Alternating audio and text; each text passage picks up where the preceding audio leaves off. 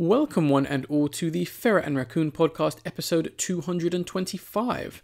I am your one and only host for this podcast, the Angry Raccoon, bringing you the first podcast of September 2023. And we're going to be doing things slightly differently on this episode. I'm kind of going to be varying things up in terms of the things I'm going to be discussing, mainly because we had Gamescom happen over the last few days / week, and I've kind of been trying to keep up with that for the most part. But before we get into Gamescom and all the trailers and some of the news we have to talk about, I'm going to discuss some of the things I did over the last 2 weeks since the previous podcast. The first thing being that I was still and are still playing Crash Team Rumble. They did release the new playable character being N-Jin, and that was a whole interesting experience for the most part. He plays okay. His moves and abilities kind of seem to get eaten by the geometry of the game. So for example, he has a move where he can throw down a boombox, which kind of has an AoE effect. If you are to place said boombox down while there's already a place item there, just nothing happens. It's very frustrating, especially if you try to do his sort of like jetpack boost jump move, which kind of blasts people away. If someone hits you after you press the input of that, it just doesn't happen. And yeah, he's just an okay character. He's too slow. He's nowhere near what I think a booster character, which the people who can do certain things a lot faster should be. I mean, it's all about speed, yet you have a very slow character. It's very odd. Also, I experienced a lot of connection issues with this game. It kept disconnecting and saying that I lost connection for the most part, which it wasn't on my end, simply put, because I was able to do things and people in the house were able to do things with the internet despite that. So I don't know what's going on, but yeah. The other game I've been playing, gaming-centric podcast, in case you haven't really figured it out, I was playing the DLC for Teenage Mutant Ninja Turtles, Shredder's Revenge, Dimension Shell Shock. I've been playing that a couple times. It's really fun. I really enjoy it. I've mainly been playing as the newer characters, being Yusaki and Karai. They're a lot of fun. I kind of prefer Karai over Yusaki, but I like him equally as much. It's a lot of fun. I really like what they've done, and the whole survival mode and the whole incentive to keep playing the survival mode to unlock different perks to make survival mode easier, and the rewards of having very specific and interesting color palettes. So for example, unlocking the black and white color palette, which is in reference to the original comics that spawned the Teenage Mutant Ninja Turtles series, which was originally a joke. But yeah, it's a lot of fun. The other game I've also been playing, not too far into, is Bomb Rush Cyberfunk, which is kind of dubbed as the spiritual sequel to the Jet Set Radio franchise, which was originally made by Sega on the Dreamcast, and later the Jet Set Radio Future sequel being on, I believe, Xbox and PS2. I say spiritual sequel because Sega pretty much just refuses to remake or do anything with this franchise, despite there being a clear interest from, yeah, granted a niche, but a very vocal audience who are like, hey, can you do something with this franchise? To which Sega has kind of just ignored the audience, which I get it, but at the same time, and there was also a whole rumor about like this fake animation's meant to be like a reboot or remake. So a small independent studio has took it upon themselves to essentially make another Jet Set Radio game, and I can happily report it's really good. It is in the flavor or the vibe of the Jet Set Radio franchise, but it also kind of evolves and kind of does its own things in some very interesting ways, more in a narrative and aesthetical way. It does look like a high-end, let's say a 4K 60 frames per second running PS2 game. It is very reminiscent of the Y2K kind of aesthetic and style that has kind of made a bit of a comeback over the last couple years, but it's very prevalent here. Like the sky is never just one color, it's always like a hue of one of these more particular colors that we most fondly think about when we talk about or regard the 2000s era. It's a lot of fun. My only criticism against this game so far, and I'm kind of going to give them a little bit of a pass because it is an independent developer. I believe it's their first or one of their first games, so I'm not expecting a perfect game from someone who's, you know, trying to do something that isn't commonly done, being essentially a freestyle, free roaming, combo Tony Hawk's-esque sports game, you know, if you were to really break it down to its simplest form. I feel like the game could have been a little bit clearer in terms of explaining certain things. I don't really know what you're supposed to do when it comes to the boss battles. I'm all for like a game not telling you what to do and you figuring it out, but the game literally doesn't tell you anything when it comes to these bosses. I don't know if it's like, oh, it's obvious, or you're just supposed to figure it out. I don't know. As well, there is a mechanic in the game where when you rail grind on rails, you can, if you turn or lean, as they put it, in a direction, you kind of get a boost, a speed boost, which adds to your combo. This is very important for the basis of the game itself. But when the game tells you how to do this, it visually shows you that, which is great, but it doesn't tell you when exactly you should lean. It doesn't say you should lean before you make that turn, or on the turn, or after the turn, or if if you're turning left, do you turn left or lean left in that direction? It's not very specific, and it took me a while to figure out that you have to preemptively do it before you make that turn and then make that switch for the next turn. I feel like just them saying that, or visually communicating that, or even just having in the pause menu a way for you to go back and look at tutorials, I think would have helped the game massively. But I'm really enjoying it. I'm really invested in it. I just want to play more of it, and I think you should really support this game if you want to play something that's a little bit more interesting and a little bit more in favor of just a fun video game, which is something video games don't and aren't often nowadays. They're too busy trying to nickel and dime you, which is a massive shame, unfortunately. But let's get into some news stories, and we've got two regarding gaming before we actually get into the trailers. And the first is the fact that Volition Studios has unsurprisingly and shadily been closed by the Embracer company. So first off, this is incredibly sad. A lot of people could and have lost their jobs. My sympathy goes to all the people who were simply doing their job, making games for Volition or for the Embracer group. For the most part, for those of you who don't know, Volition are best known for making the Saints Row franchise, which is going to be more relevant as I talk about this. I have zero sympathy for anyone at Volition who was in charge of the direction, marketing, or made any other high-up decision at Volition, simply because this is partly their fault why Volition has closed. I say partly because Volition does not own the rights to the Saints Row, and I'm referring to the mess that was the Saints Row reboot that came out last year.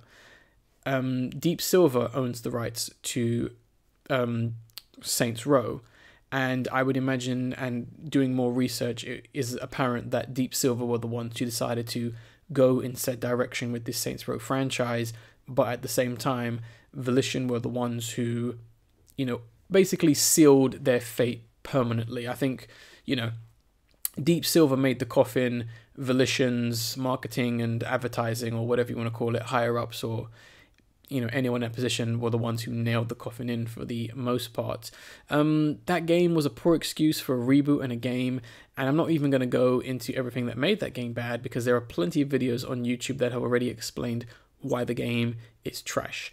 But it being a bad game was one of the main reasons why Embracer has closed the developer. The game sold poorly, it had a very poor reception, and one of the main factors which I think a lot of people are citing as the reason why the studio is closing is because, it wasn't a Saints Row game. If we're just going to look at this game as being the reason why, which I think it is, it was an inoffensive game made to appeal to everyone, or mainly the Twitter audience.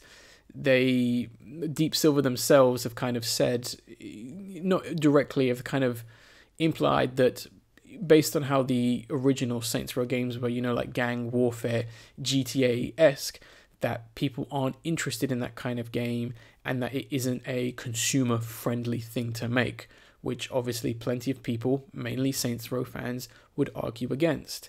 So this was a whole situation which I talked about on the podcast last year and all that, where when fans saw this Saints Row reboot, they were confused and they felt betrayed, because also apparently Deep Silver and Volition had said they were going back to their roots, referring to this game, which obviously became the reboot, as a Saints Row 2.5. To hear that and then see this, what a lot of people would like to call this woke take on the Saints Row franchise, was obviously very disheartening for a lot of people. So a lot of fans rightfully criticize the game. They are in their right, in their opinion, to say they don't like this. You know, they were expecting one thing and they are not getting that. To which Volition, mainly the marketing, mainly the Twitter, and some of the higher-ups, the producers, and in interviews, decided to clap back at the haters with very condescending comments and replies like, haters gonna hate and you don't know what you want, and in some examples referring to fans or older fans as terrorists for liking what the original games were. There is nothing wrong with liking the past, especially if said product is something that you necessarily don't want to make anymore.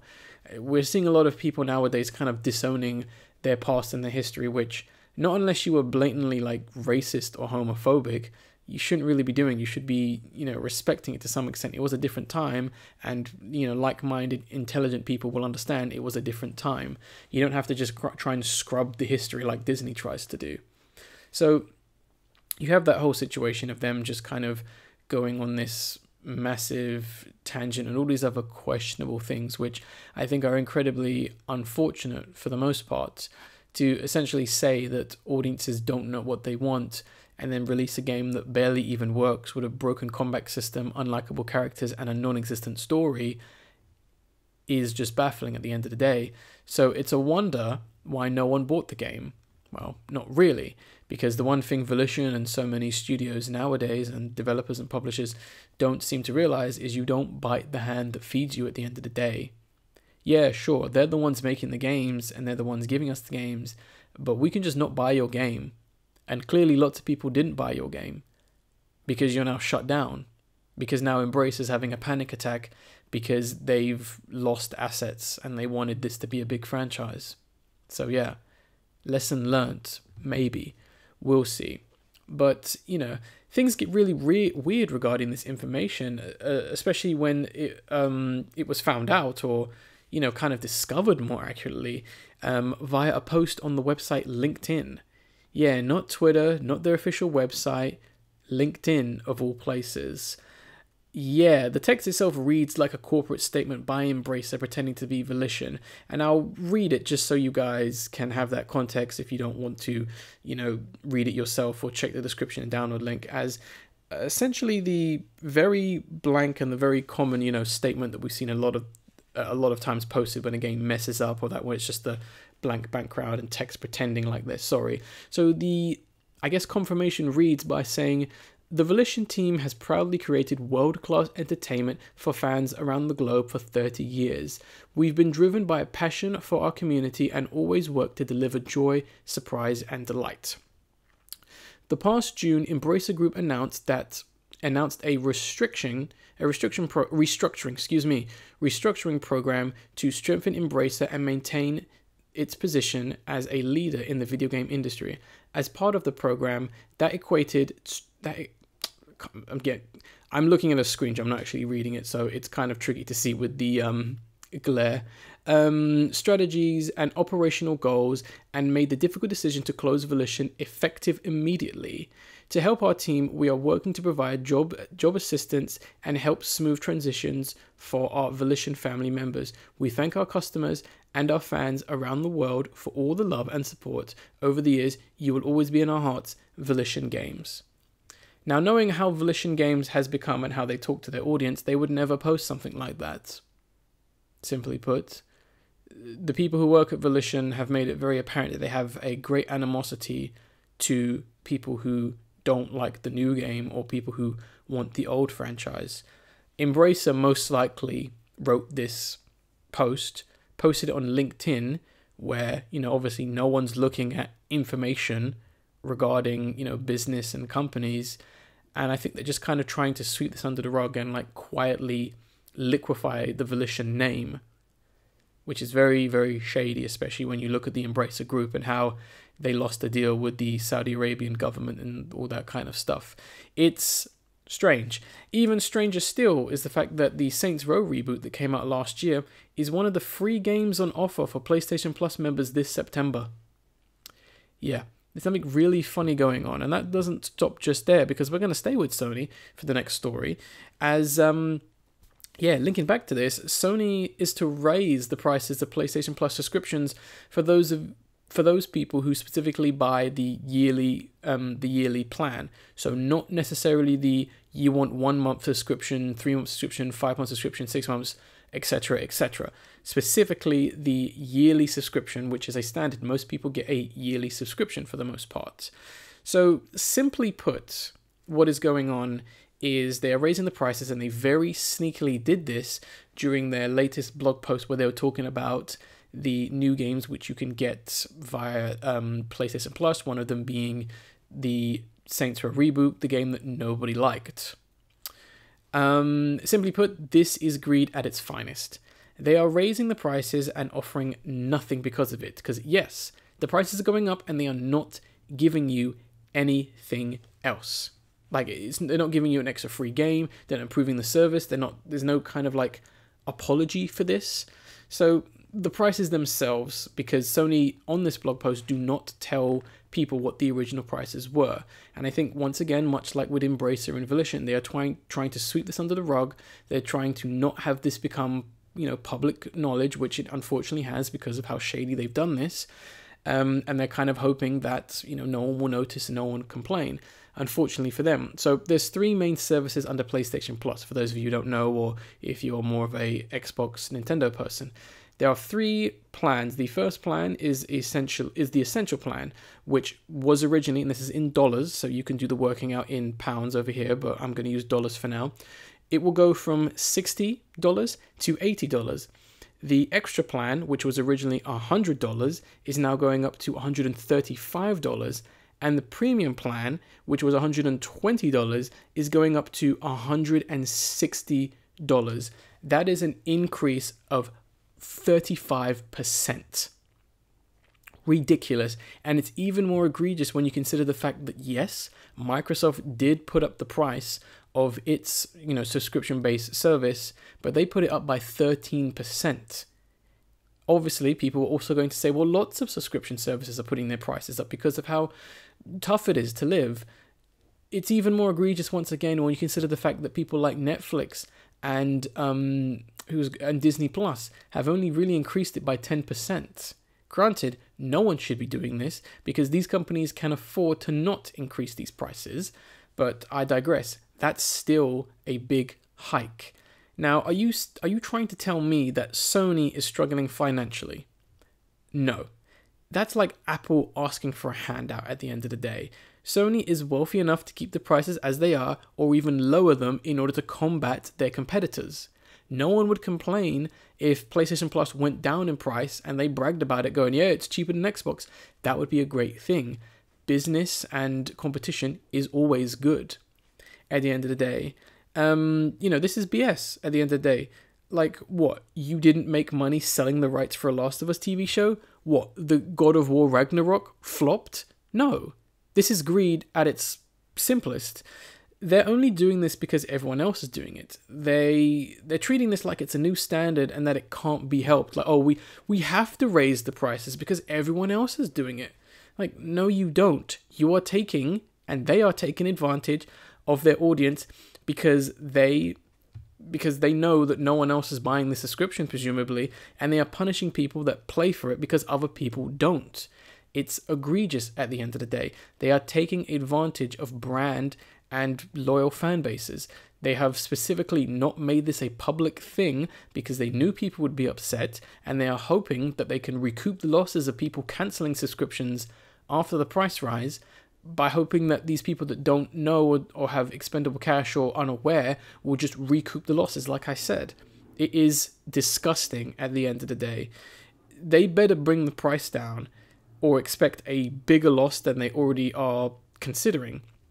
Because I know some people went back and referred to the fact that Sony is no longer going to be regarding its shareholders and stuff like that, where they don't want to let the shareholders know how poorly it's doing, so they're kind of trying to raise the prices in order to show their shareholders, oh, look, it's doing better than it was before, despite they're just, like I said, just it's greed at the end of the day, and it's just disgusting, and I hate it when studios and people just try and take advantage of gamers and all that kind of stuff. Like, the only reason I continued my subscription for PlayStation Plus was because it automatically renewed, and and I did it before this news that on September 12th the price was going up.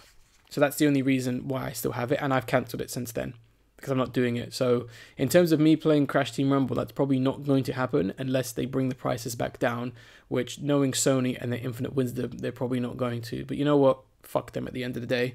Now let's talk about games, because Gamescom happened, and I'm going to talk about a select few of games. Not everything, especially since that at the time of this recording, Gamescom is still actually happening. They are still dropping trailers. People are still releasing stuff and all that and information. So if I do get anything wrong or I question something because I don't understand it and that information is out there, yeah, I just didn't know, because I'm not going to watch every single video on it because, yeah, I have a life. So the first trailer we have is going to be for the announcement trailer for Cult of the Lamb cross Don't Starve Together. These games are the games that keep on giving. I know that there is a ton of content regarding the Don't Starve game, you know, just more characters, more expansion packs, more DLC. Even Cult of the Lamb has done a couple of things with free updates and stuff like that, and little events where you can get little additional aesthetical things, which is pretty good. This was a surprising collaboration, but it makes sense given the similar themes and gameplay styles of both these games. They're both kind of Sims, they're both like roguelike, you know, open world games and all that kind of stuff. And the animated trailer itself is simple but cute. Like, the main characters see the other within the context of their own worlds. So for example, Wilson, considered one of the main characters of Don't Starve, he sees the lamb dressed up as just a lamb in a cloak, you know, with a hat, you know, because, yeah, in the context of his world, it's just a sheep. Whereas the lamb sees Winston as a monster or a follower or like a spider to some extent. I mean, this game once again just reminds me that I still need to play Don't Starve Together. It seems like a fun game, and I love its Tim Burton-esque aesthetic. So yeah, wanted to mention that in case I'm sure they're both fans of both these franchises. Are going to eat this up, which is great for the most part. Next trailer we have to talk about is going to be for Dead by Daylight, which is going to be the Alien, as in 1979's Aliens launch trailer, which is pretty interesting. Honestly think I've never actually talked about Dead by Daylight on the podcast, not even when it was announced, I don't think.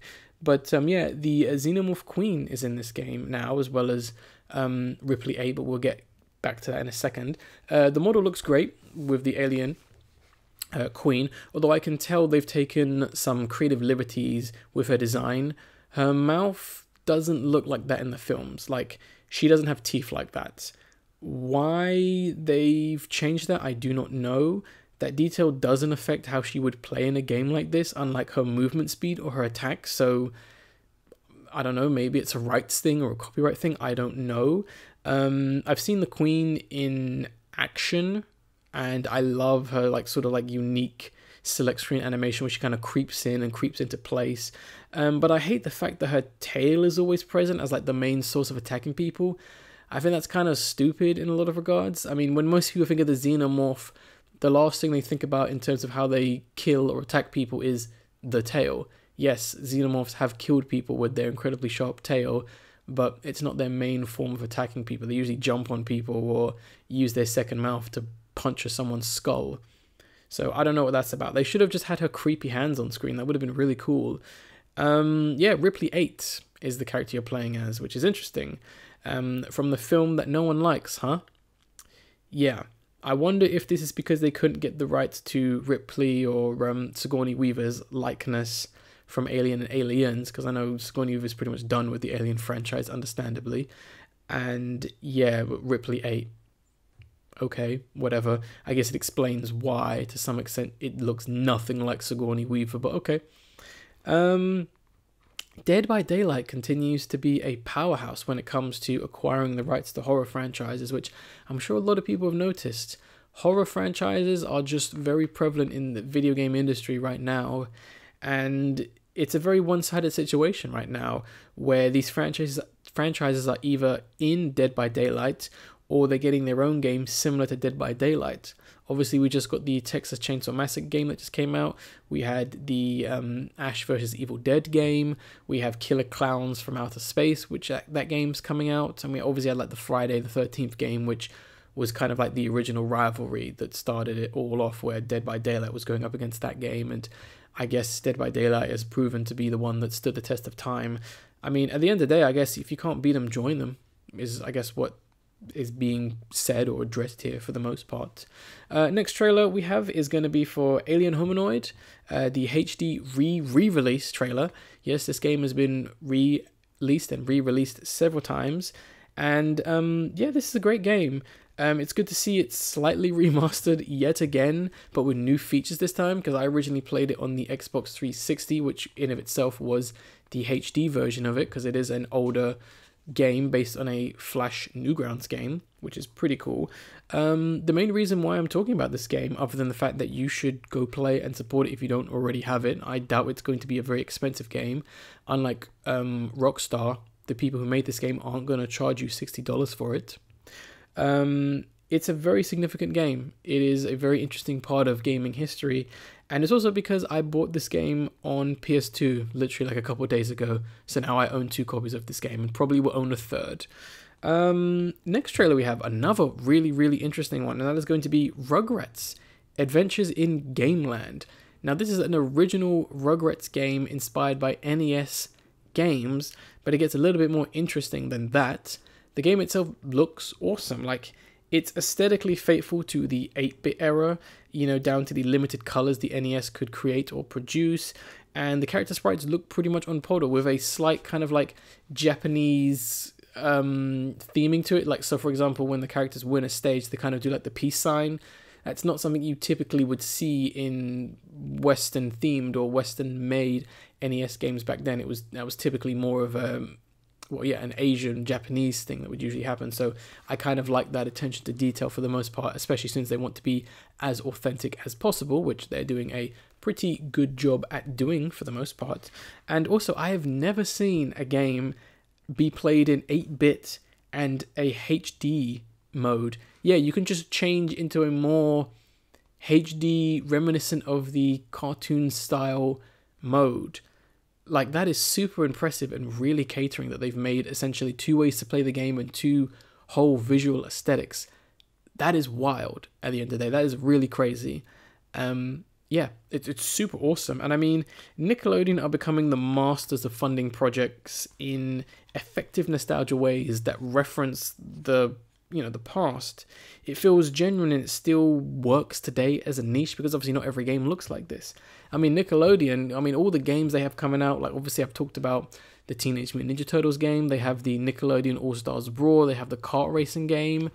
Like, god damn, you guys just keep it up at the end of the day, man. Like, keep telling these studios like THQ Nordic and all that to, keep making these games. I want to see more of your franchise get games as good as this for the most part. Last 2 trailers we have to talk about is going to be for, let me check right here. Oh yeah, Mullet MadJack. Now this is an interesting one that caught my eye.